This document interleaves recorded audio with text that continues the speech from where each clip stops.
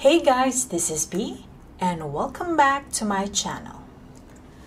Today what we're going to talk about are the fountain pen inks that I've used for 2020. Let's start.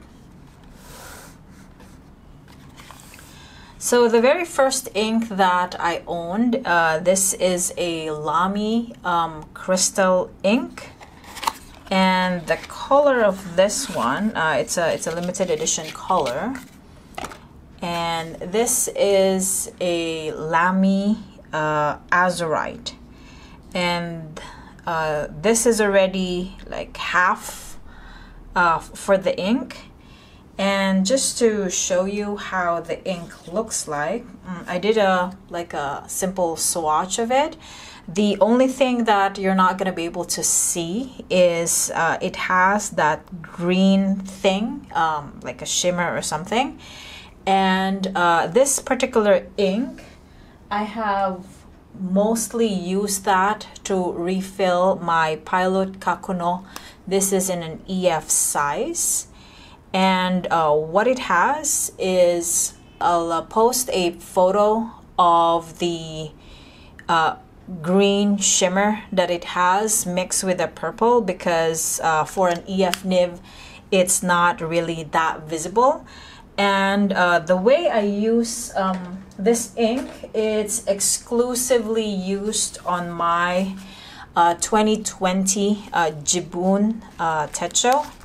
So like that. So that's the color. I never changed any of the colors for when I used this planner. And for next year, I'm still thinking what would be my primarily ink of choice. But for 2020, or at the beginning of 2019, when I started venturing into fountain pens, this was my first ink purchase. And before I started using this one, I actually reserved the containers that I used to have. So I've got two empty cartridges. This is a blank and the other one is blue.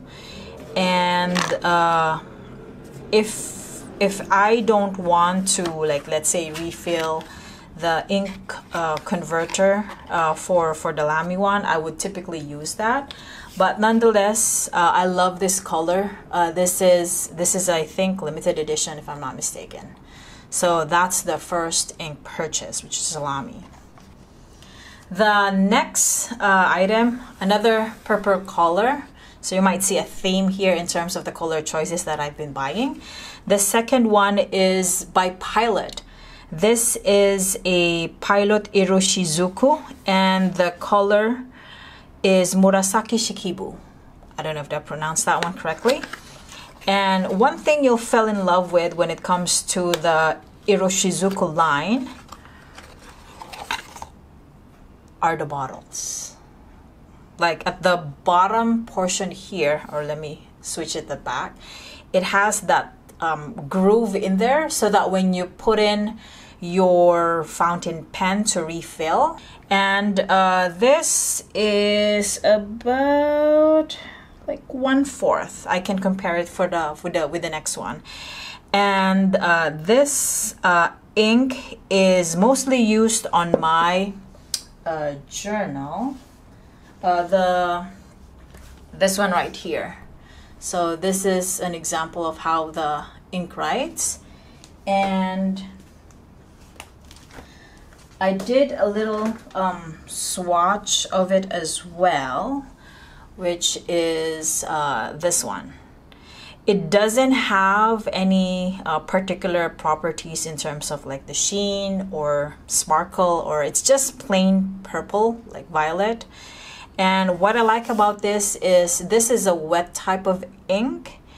And I did notice that it was wet because I use this fountain pen right here, which, yeah, it's also purple.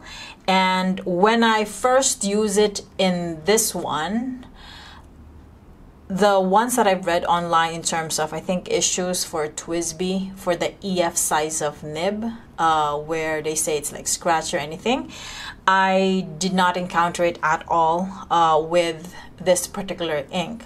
Later I'll discuss what's currently inside and how it writes. And for the most part, if people ask me like what are, if there's any particular fountain pen ink that I would recommend, we'll hear something in the lines of dry ink, wet ink, and all that stuff. And to be on the safe side, for anybody who is interested in using fountain pen inks to fill up their fountain pens instead of using the standard cartridges regardless of the brand, the only ink that I would recommend is the Iroshizuku line. They have a lot of range of colors, and this particular ink, I don't think you will finish it in 1 year. And because I did use this mostly in conjunction with the Lamy Azurite earlier, so I only think one fourth of the ink. So that's the purple one. There's another type of purple, but I prefer this one because it's darker. And if I actually look at, like, this is like the color itself, like it has its close resemblance in when you do type of swatching. So that's the second one. And yes, I still keep them in their boxes until once they're finished. The next one that I purchased, no, it's not a purple, but this is a shade of gray. And again, coming from Pilot, same Iroshizuku line. And the color is Fuyu-syogun. I don't know if I said that correctly.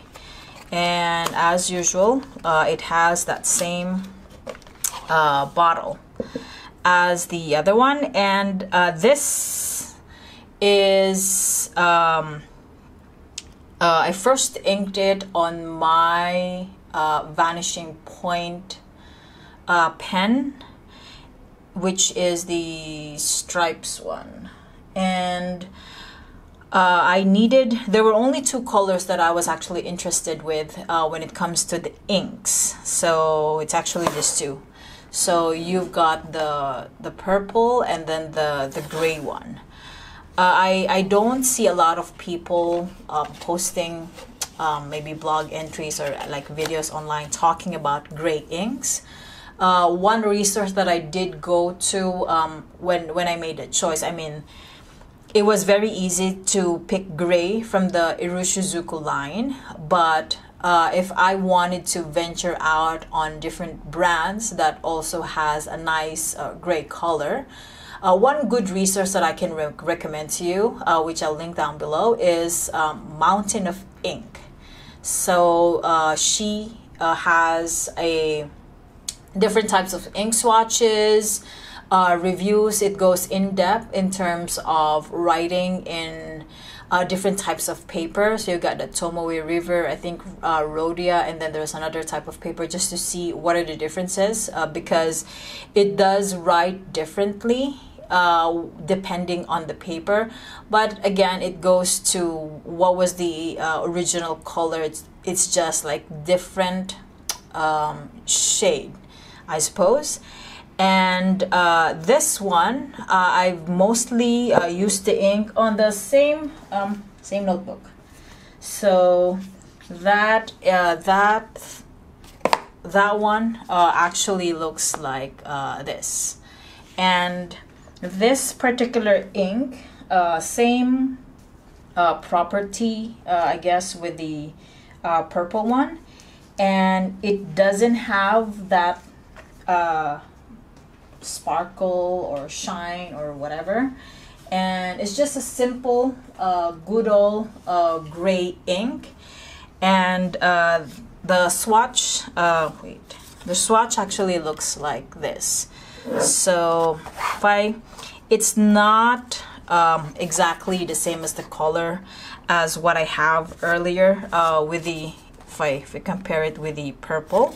However, what I did notice is when you use this ink, it writes a little light at first, but then it does darken, and depending on the size of the nib of your fountain pen, that's where you're going to get the darkness portion of it. So that's my first gray color. And then on to the last color that I have used for 2020, which is this one. So it says take a dip. This is Vinta inks. So this is from my country, the Philippines, and the color is Aegean Armada. And this is size 30 mils. The other one earlier, the Lamy one, is 50.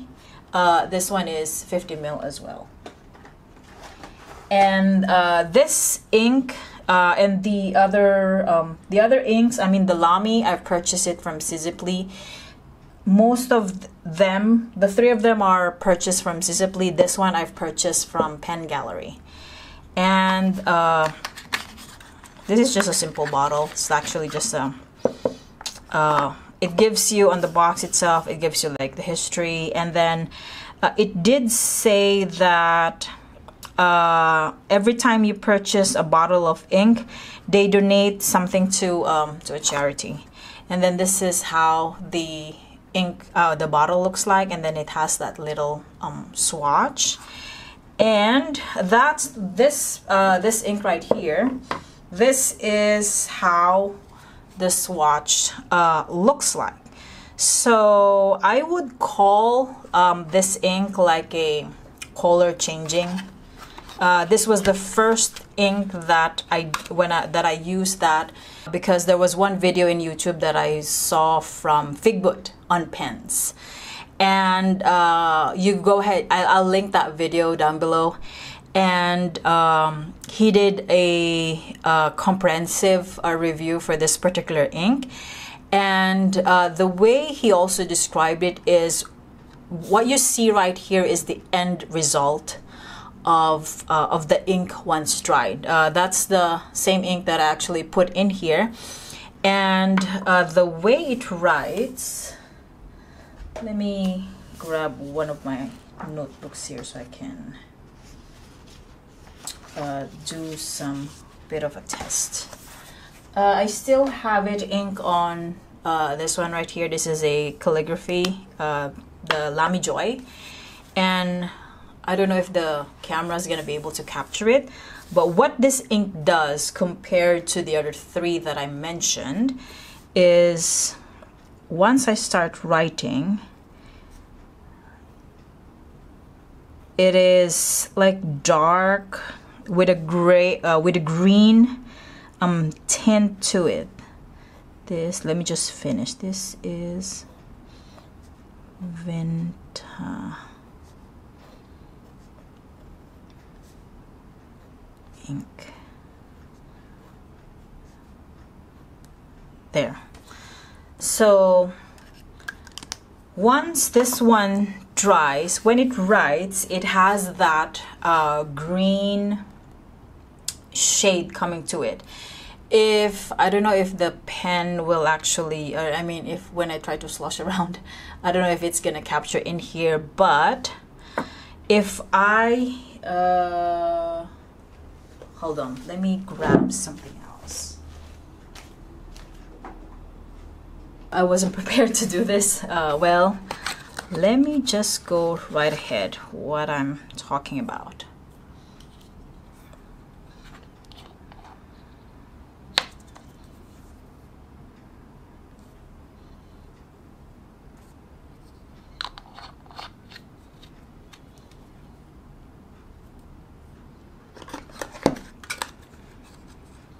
So if I swatch it around, you see that it has that green something, and then as soon as this one dries, Let me show you a longer writing.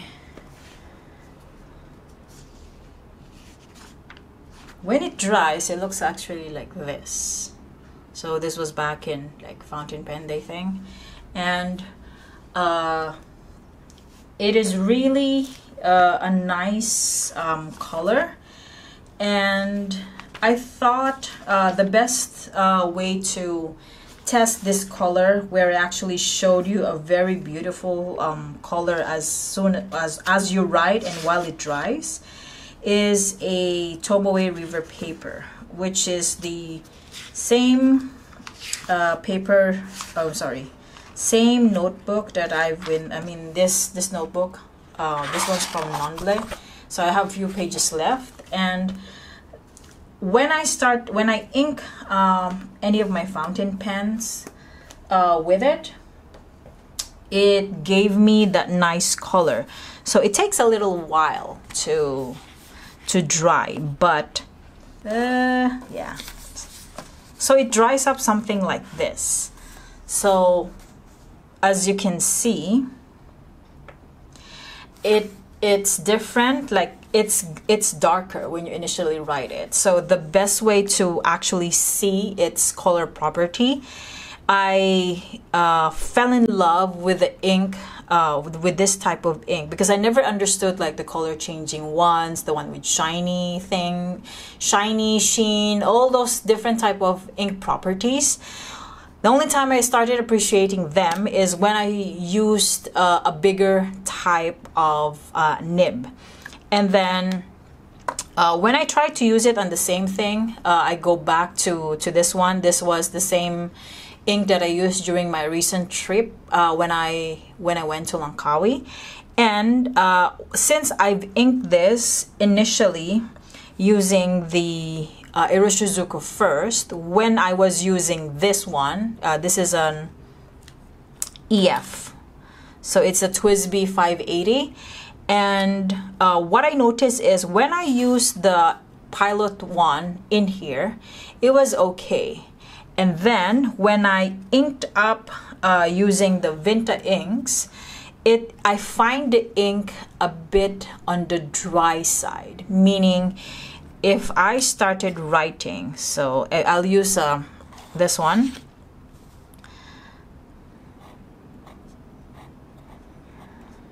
This is using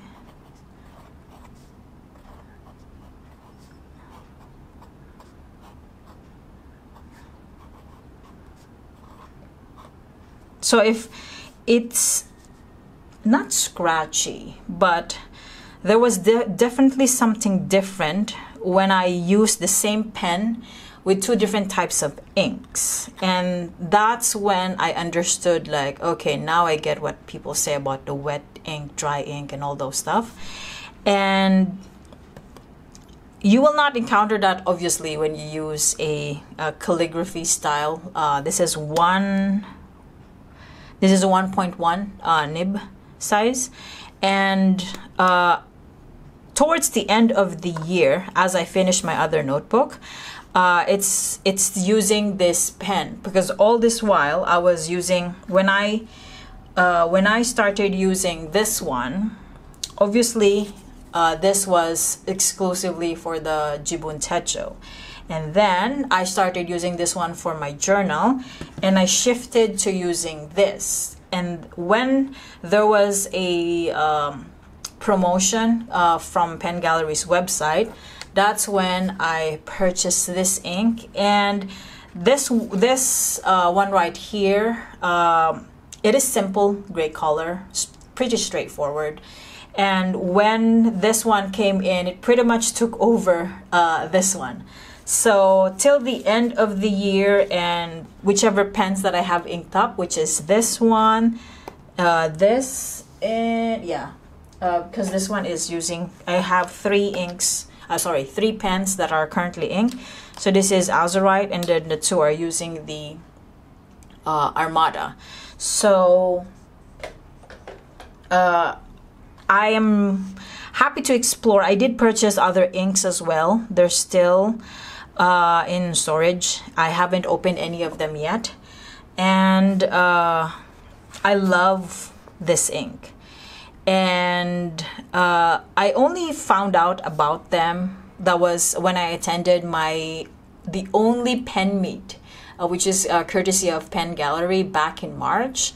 They were all asking me like, hey, where are you from? Like when I mentioned I'm from the Philippines, they started mentioning brands like, what? I never heard any of them. And one of them is this one. So I did purchase another 2 inks, I think. Can't remember, but this was the only one that I opened. And I think because I love the color, because it's color changing, I'll still continue using this one until I finish my journal notebook. Eventually I will try other colors, but most of them will pretty much circulate into 2. So it's either a purple one or a gray one. There may be, I'm not closing things with other colors as well, but I do prioritize these 2. I love these 2 colors. Obviously, besides black, like if you want something different apart from black, it'll be these 2 shades. So in summary, 4 colors that I've used are in order. So this one from Lamy, and then followed by another type of purple, and then you've got the gray one, and then lastly the color changing one. I did purchase a couple of sailor colors that may resemble something like this, which I will open on obviously by 2021.